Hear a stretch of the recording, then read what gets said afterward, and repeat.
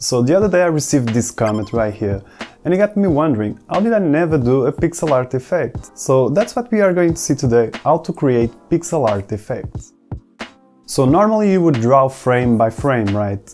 But I got an easier way for you. You see, we can cheat a little bit with shaders. We can create something that will enable you to convert all of your effects into pixel art effects. I know, right? It's crazy. I mean, I think I can even convert myself into pixel art. Oh, yeah, indeed, look at this. And this entire project is available on my Patreon page, links below in case you are interested. So, without further ado, let's jump right into this. So most of the magic happens with a shader. So with right click, let's create a blank shader graph. You could as well create an unlit shader graph. We can rename it to particle pixel shader, for example, and double click to open this up. The first thing we need to tell this shader graph is the target in the graph inspector. In this case, it's going to be for the universal render pipeline. I'm not going to use visual effects for this, but it could work in VFX Graph and in the built-in render pipeline, by the way. The methods we are going to see are the same across different targets. And unlit, we don't want this to be affected by light. It's a few particles.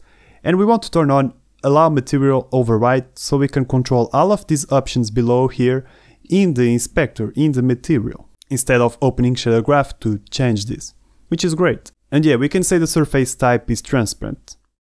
Now, as any basic particle shader, we are going to need two properties. One is the color, and the other one is a texture 2D for the main texture. And for the default color, we can select white and set the alpha at 100. And don't forget to change the mode to HDR, in case you want to make this glow with some bloom. And we can drag both of these properties. And as usual, a texture requires to be sampled. So let's do it. And the way we make the color influence the texture is by multiplying them. And we can already connect this to the base color.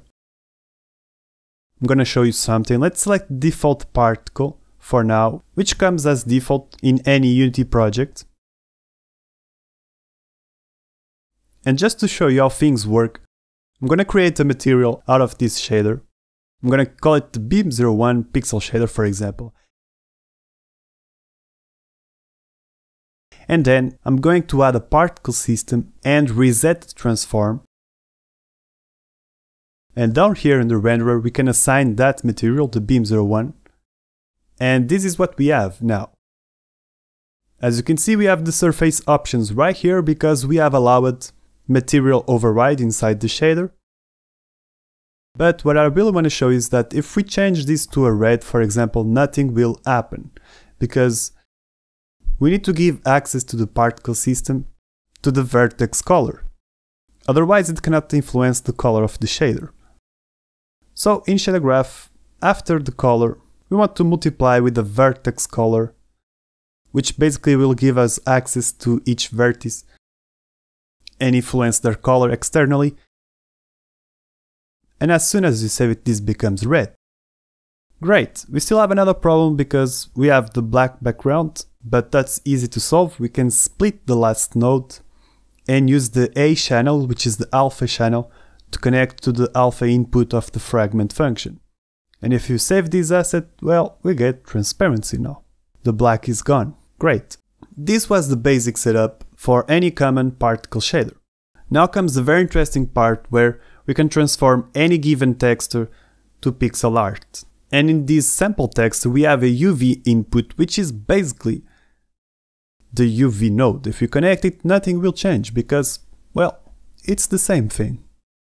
And that's great because now if we change how the UVs are mapped, well, maybe you can create a pixel art shader. The first node we are going to need is a mathematical node, which is the floor node, which will return the largest integer that is less than or equal to the value of the input.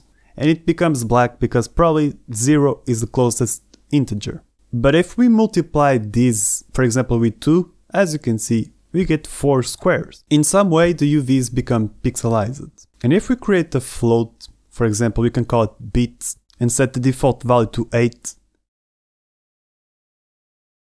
and connect it to this multiply. As soon as we start playing with this 4, 2, as soon as we start using power of 2 numbers, we get some kind of columns and rows. Now, what if we could repeat this?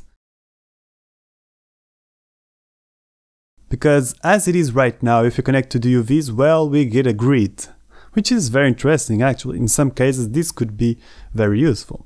But in our case, we need to kind of repeat the floor, so we can have a grid full of squares.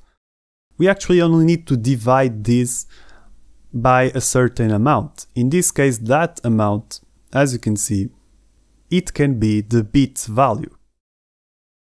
So first we multiply the UVs with the bits value, then we floor it, and then we divide that result by the bits. And if you connect this to the UVs, boom, here we go, we have transformed our texture to a pixel art texture. And if you save the shader and have a look to our particle system, well, as you can see, we can play with the bits value and we get different feelings, different pixel art feelings. By the way, the size of the texture will influence how many bits we need. Right, but we still have a little problem because, as you can see, this is not centered. And if we want to offset this back to the center, well, we got a node that can help us, which is the tiling and offset node. As you can see, if for example we insert 0.05 in the x and y of the offset, it becomes centered. But as soon as the bits are 4, it's no longer centered and we need to change the offset to 0.1 or maybe 0.12. Yeah. So we need to find a value that automatically adapts to this according to the bits value. And it's actually fairly easy. We only have to divide 0.4 by the bits value. And this will give us that 0.05 that we were looking for, and we can connect it to the offset.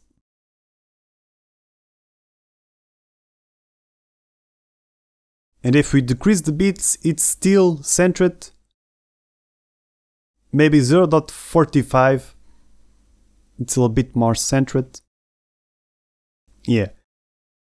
But as you can see, we have now a shader that can transform any texture to pixel art, and it's centered, which is great. So let's play a little bit with this. For example, if we wanted to create fire, well, we would first need to rotate this -90 in the X. Say the lifetime is between 0.5 and 1.5 seconds. The speed can be much less, 0.3 and 0.7. We are going to use velocity over lifetime. Size could be smaller as well, 0.5 and 1. Increase the rate over time to 30. Oh, and set the start color to white because we are going to use a gradient. Oh, and start rotation could be between 360 and -360 as well. We are just creating a quick smoke. And yeah, for the gradient we have the color over lifetime. For example, it can start from an orange and then go to black. And in between we can add a little bit of red. Maybe in the beginning we can also add a little bit of yellow. Something like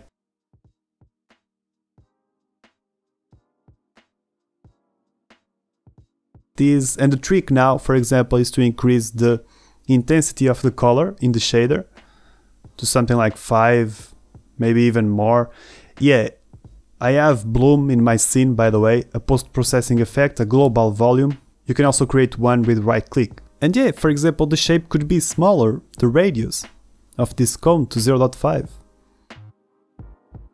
And then add a little bit of velocity in the Z between 0 and 2. And here we go, we have some kind of fire. Maybe we can increase the intensity. That's basically how I created the bunch of effects you have seen in the beginning. That's basically how I converted all of the effects in the beginning. For example, you can control the beats now. Yeah, 2 is weird, but 16, 8 is nice. And if we change the texture, it will automatically adapt. Basically, we don't need to create pixel art textures. We can simply convert any effect we want to pixel art with this, which is awesome. In some textures you need to adjust the bits value. For example, in a flipbook which is 2x2, the bits should be 16, but everything else works fine. You can set the texture sheet animation to 2x2 and the curve to 3, the maximum, and here we go. Could as well increase the bits to 32 and get much more definition, for example. But yeah, that's how I created all of these effects, which are all available on my Patreon page, links below by the way. So yeah, I hope you have enjoyed this technique, I think it's awesome. You can simply convert all of your textures or any effect you have around to a pixel art effect. I want to say thank you to each patron that supported, and a special shout out to the top tier patrons, which are Adrien Briez-Ricky, Elak Frost, Alberto Wagner, Austin Schneider, Aziz Mufare, Bao-Yen, Krubidubidu, Diego Marques, Dion22, Donald Thompson, Edward Chai, Eric Hudson, Gilles Walter, Goblin Plague, Guilherme Trindade, John Nix, Hissi Miller, Lawrence, Leonardo Ferraz, Levin W, Little Tsai, Leah Iliech, Lovester Posey, Maxim, Mograph Tech, Nat Sims, Oitsk, Oskari Taminen, Pokey, Radioactive Bullfrog, Revenant Games, Sharat Revichanka, Toasted Butter, Tyler Burns, Very Suta, Vlad Jakubicki, Waterbridge, Wesley Hall, William Morris, and Ingu Da. Thank you all for your support, you guys are amazing, and I hope you have enjoyed this video, and I hope to see you in the next video. Thanks, bye!